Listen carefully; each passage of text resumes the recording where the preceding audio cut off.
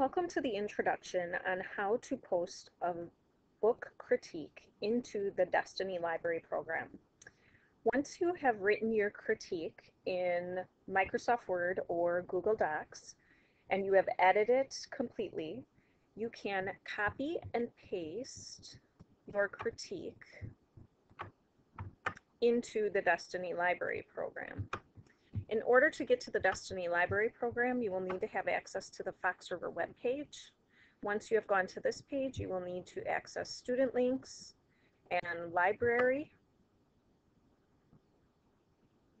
When this page appears, you will then need to access the Destiny Library catalog. Please make sure you choose Fox River before you log in the upper right-hand corner. Remember that your username is the first 3 letters of your first name, the first 3 letters of your last name.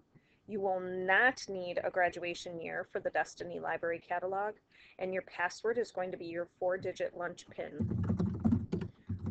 Once you have logged in, you will see your name in the upper right-hand corner. You can then proceed to the Catalog tab, in which you can search for the book that you are writing a review on.